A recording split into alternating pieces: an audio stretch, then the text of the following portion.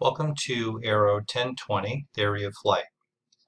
This video presentation will include a brief review of the syllabus, then we'll go over aircraft vocabulary, and we'll finish up with a discussion about aircraft category and class.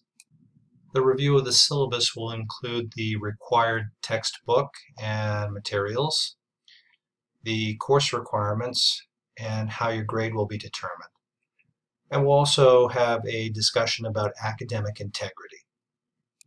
The syllabus includes a brief description of the course. Topics include basic aerodynamics with an emphasis on lift, weight, thrust, and drag, and also the moments acting on an airplane in flight. Remember, class participation is required. Log into D2L on a regular basis, at least 3 times a week. In addition to class participation, there'll be 4 tests and 2 research papers, a final exam, and also a project to design, build, and fly a balsa wood glider. The objectives include the ability to apply concepts from math and physics to aviation, and the ability to analyze and interpret atmospheric and aerodynamic data. The knowledge that you gain in this class will be used to solve real-world problems by designing and flying a small balsa wood glider. The ability to effectively communicate technical content using appropriate aviation terminology will also be demonstrated when you write your 2 research papers in APA format. There are no prerequisites or co-requisites in this course, and the required textbook is the FAA Pilot's Handbook of Aeronautical Knowledge, otherwise known as the PHAC, and the APA, or American Psychological Association's Publication Manual, 7th edition. The PHAC can be downloaded free of charge at the Federal Aviation Administration website. And the American Psychological Association Publication Manual will be needed to write your 2 research papers. Supplemental materials include balsa wood, glue, modeling clay, and a utility knife to build the balsa wood glider project. There is a complete description of the project in the contents section of D2L, along with a description of the materials that you'll need to complete the project. Grades will be determined using a point system. Class participation and discussion posts will count for 10 points. The 4 tests will count for 40 points. The papers, the 2 research papers and the glider project will count for 30 points. And the final exam will count for the final 20 points for a total of 100 points. Here is a table with the letter grades. And also, please note that incomplete grades will only be given in extenuating circumstances, such as illness or other uncontrollable circumstances.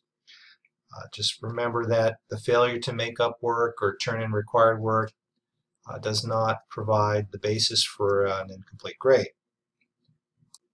Grades and assignments will be provided within a week of the assignment submission date, and email responses will be provided within 24 to 48 hours after the date and time of the email, or on the next school day if received on Friday after 5 p.m. All assignments should be submitted to the Dropbox. I cannot accept assignments via email. And all assignment deadlines will be listed in the Dropbox and on the calendar in D2L. The following ground rules are expected of all students. You must learn how to navigate in the learning management system, otherwise known as D2L. You should address technical problems immediately with IT help desk, and you can send them an email at help@mtsu.edu.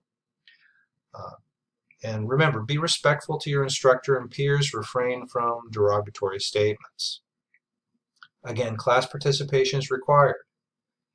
You are expected to log into D2L at least 3 times a week, if not more, and adhere to all due dates and deadlines. Use the Ask the Class discussion board when you have a question about course content, and communicate with the instructor. Frequently check the home page for important announcements from the instructor.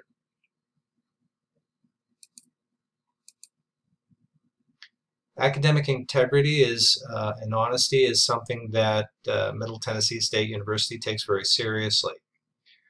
Remember, when you submit your work, especially the research papers, you will be submitting it into a system known as turnitin.com. Turnitin.com is a system that checks your work against other work that has been submitted into the system for plagiarism. You're expected to double check your work to make sure that there is no plagiarism. Make sure to use your own words when writing your research paper. Paraphrase when necessary, but again, make sure that you're using your own words and you're not just copying the words from another paper or from your research. Students who are guilty of academic misconduct are subject to disciplinary actions. That can include an F or a 0 on a paper, an F for the course, and you could also be expelled from the university. So please make sure when submitting your work that it is your own work, that you are not copying and pasting the work of someone else. AERO 1020, Theory of Flight, is all about how airplanes fly. And there's a joke in aviation that it's magic that causes an airplane to fly. As you can see in this illustration, there's some very important magic going on around the wings, some more magic going on around the tail of the aircraft, as well as at the engines. But it's a little bit more than magic that causes an airplane to fly. In AERO 1020, you'll learn all about the math and the physics and the science that makes an airplane fly. So how does an airplane that weighs thousands of pounds get off of the ground and maintain flight? Well, it's a lot more than magic. Before we can study the science, math, and physics behind powered flight, you'll need to know some terminology, and you'll need to know about the parts of an airplane. And you'll get to know this illustration. It is a transport aircraft, and the parts of the airplane are labeled, starting with the fuselage. The fuselage is the body of the aircraft, and the fuselage is where all of the other parts are attached or are contained.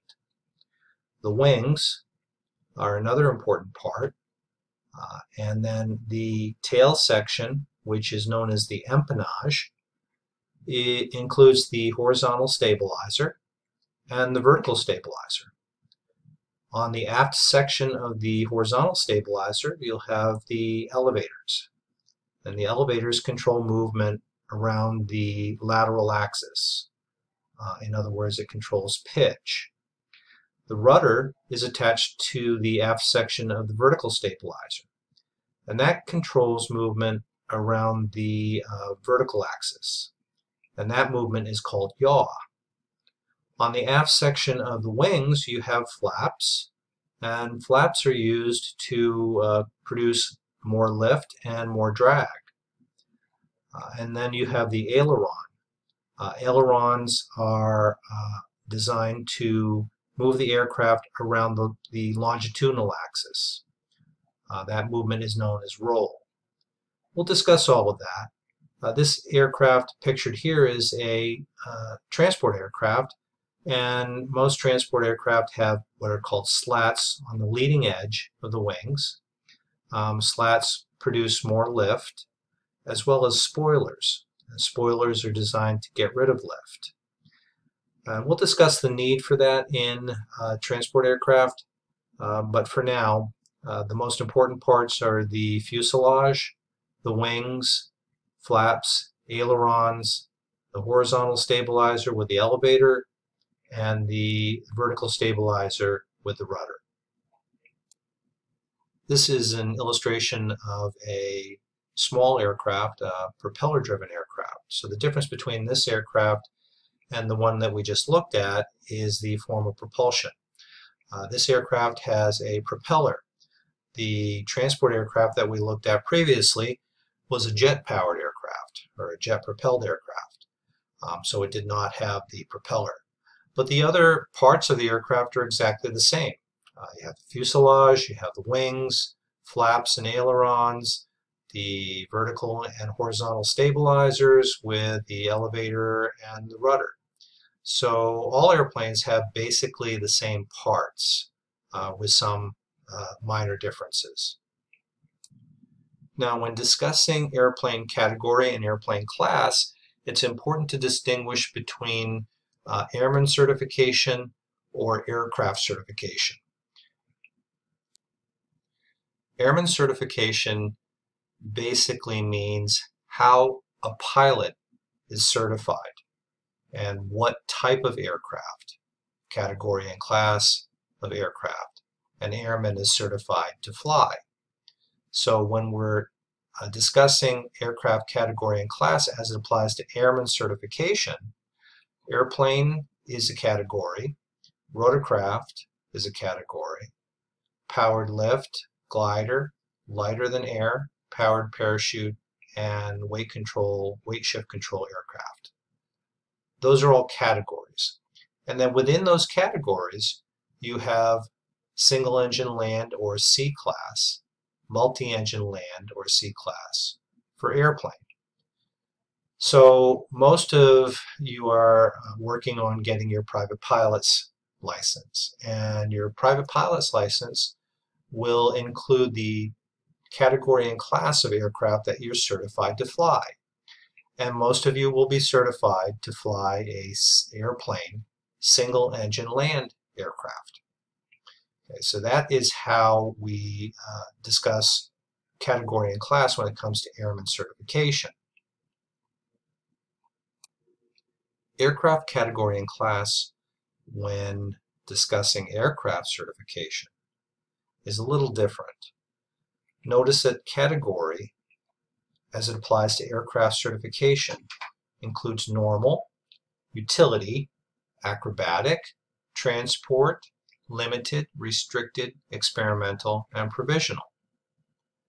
So the category of an aircraft, as it applies to aircraft certification, has to do with how the aircraft will be used.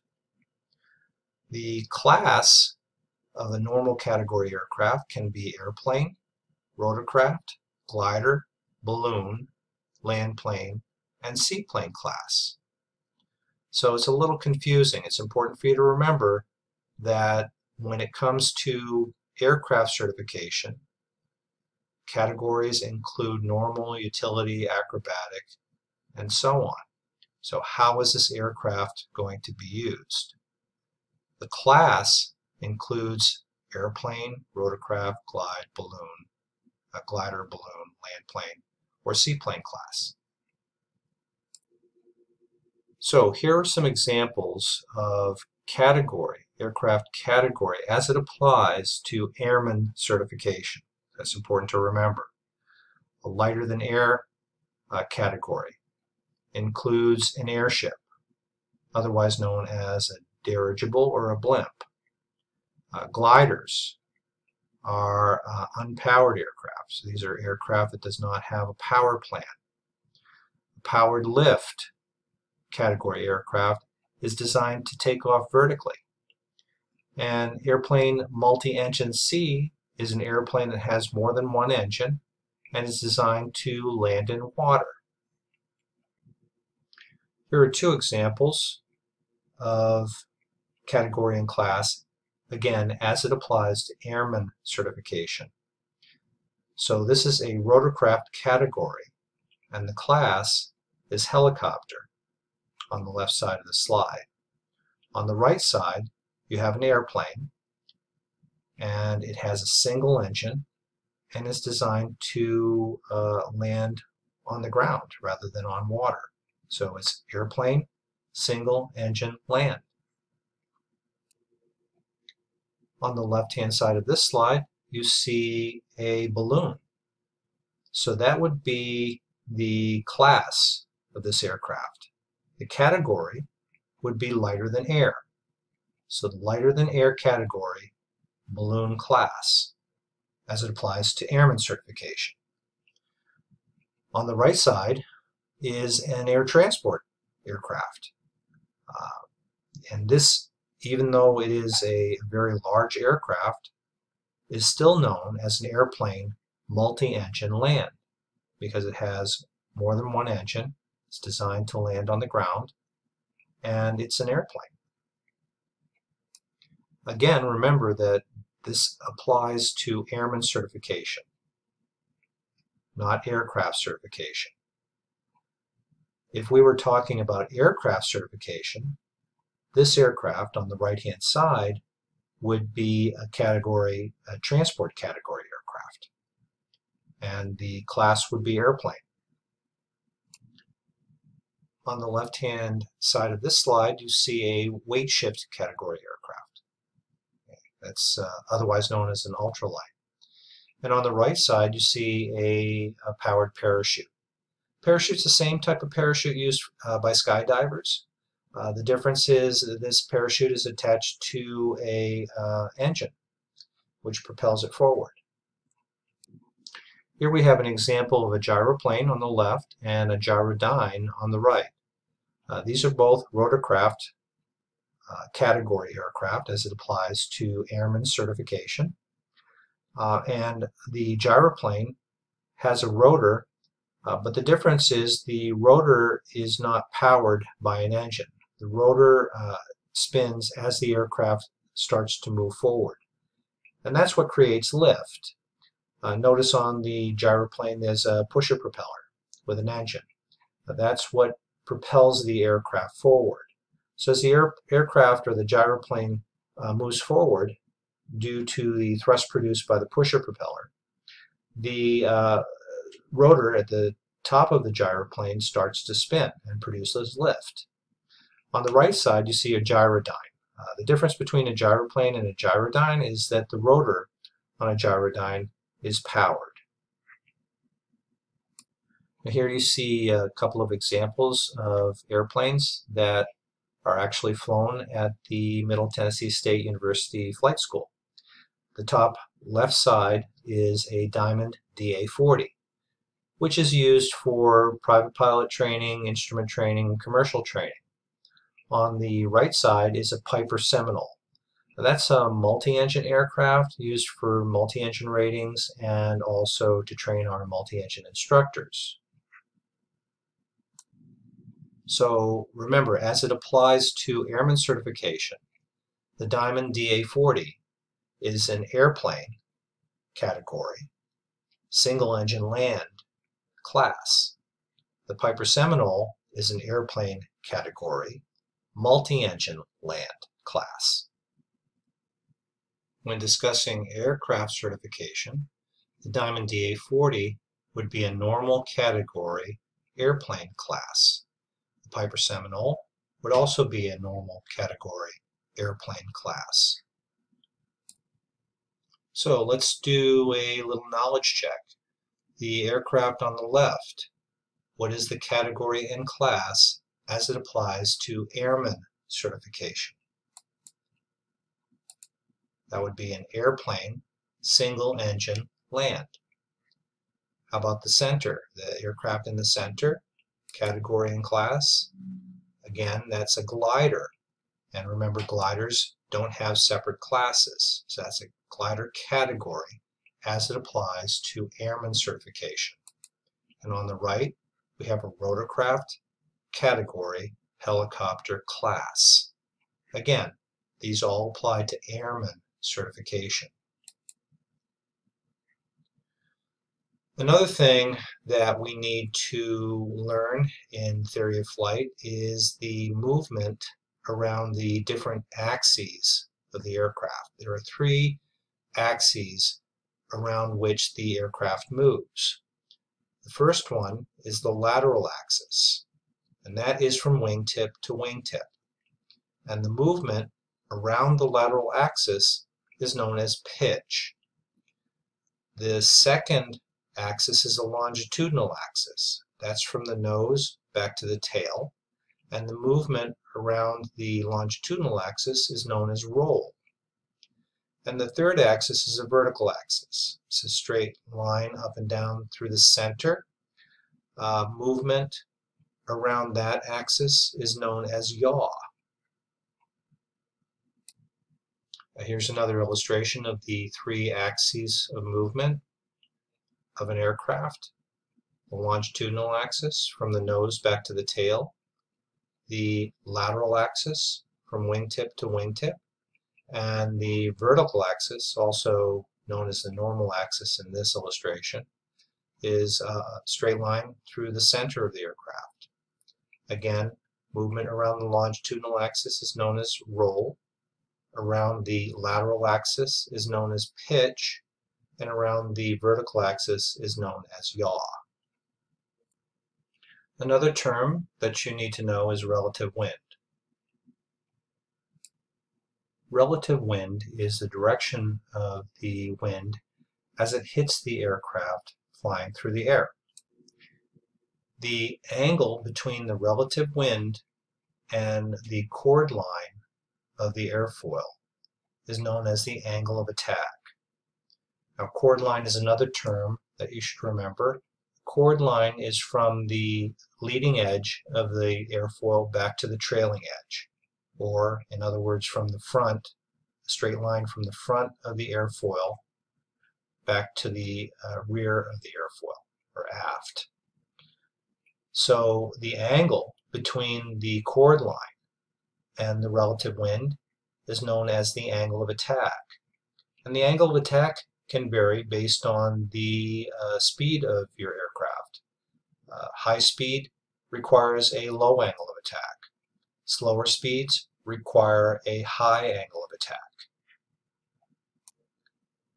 Here is another illustration of angle of attack. Again, the wing chord line is from the leading edge of the airfoil back to the trailing edge.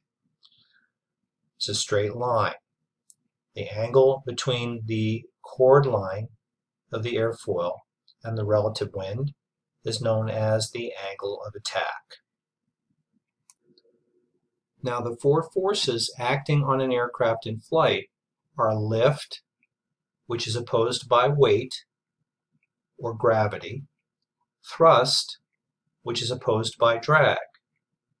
When lift equals weight and thrust equals drag, the airplane is in straight, unaccelerated flight. When lift is greater than weight, the airplane is climbing. When lift is less than weight, the airplane is descending. When thrust is greater than drag, the airplane is accelerating or speeding up. When thrust is less than drag, the airplane will be decelerating or slowing down. That's the end of the first presentation of AERO 1020 Theory of Flight. If you have any questions, you can post them on the discussion board, Ask the Class, or you can send me an email. The next presentation will be all about aircraft vocabulary.